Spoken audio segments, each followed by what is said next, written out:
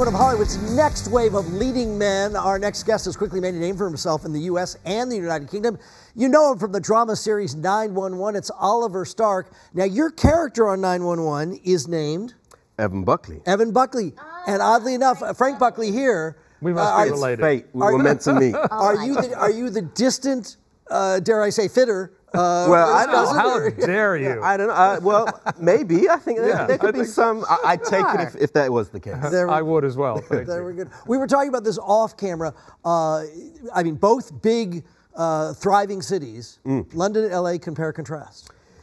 I think LA is just so sprawling. You know, there's so much of it, and which can sometimes be a hindrance, I think, to everyday life because it's, I want to do this. I have to sit in the car for 45 minutes to an hour, whereas London, you can just, hop on the tube and be there quite easily. So yeah, I think maybe I'm a little more productive in London, but I certainly find that LA brings out a better side to me mentally. All right, which begs that British girls, American girls, compare and contrast. Come on, my longtime partner is American, so absolutely American. All right, well, there we go. We sorted that out. In 911, which is based in LA. Absolutely. You guys do all sorts of different things, and tsunamis, earthquakes, there's been a lot. Yeah, I feel like if you didn't know LA and you just watched 911, you would think, why would anybody ever move there?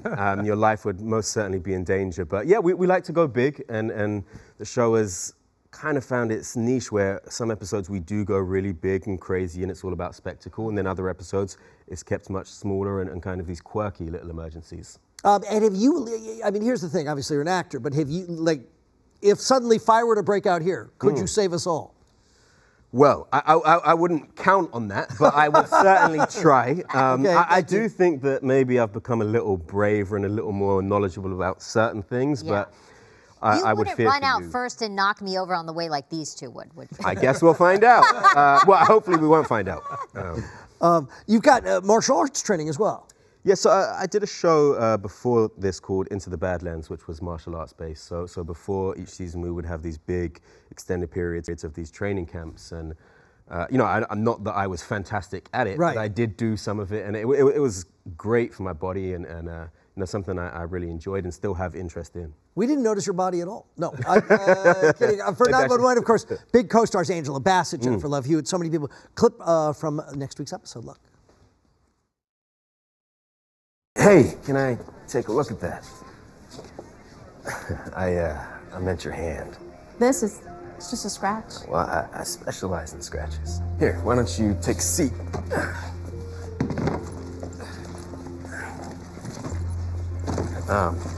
So, aside from planning pre-death funerals, what exactly does an end-of-life doula do? Well, if your job is to prevent death, my job is to help people accept it. No, you might say Death and I are old acquaintances. Oh, you've piqued her interest. She seems to have piqued my interest. Okay. Yeah, she's a new character on the show, played by an actress called Annalise Saparo, and it's a really fun, new facet to kind of Buck's life. All right, and my sense is, you haven't said this, but I bet romance ensues. Is that a conversation you guys have off camera? What kind of conversation? Do we, which mouthwash should we use? Do we? Intimacy coordinator. Yeah, so me and Annalise actually met on a chemistry read for a movie about a year ago. Oh, wow. So we knew each other before she came to this part. So, it's always nice to play these kind of scenes with somebody that you already have some kind of rapport inbuilt with. Everyone noticed your sudden switch to the American accent, your British accent. Are there certain things that you do that help you get there?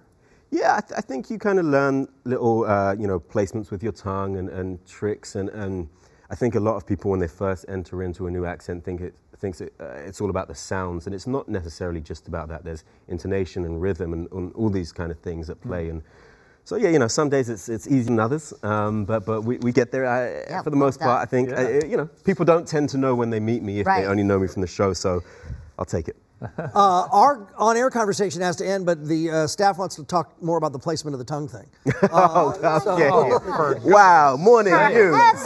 Wow. Morning. Don't blame them. You're the one who came up with that. It's getting so awkward. They're all running out. No, that. They are creeped out by you, old man. Season 6 We all of We 911 apologize. is available, Oliver. of course, on Fox. Oliver, thank you for coming. Thank Good to you, see you this Oliver. morning.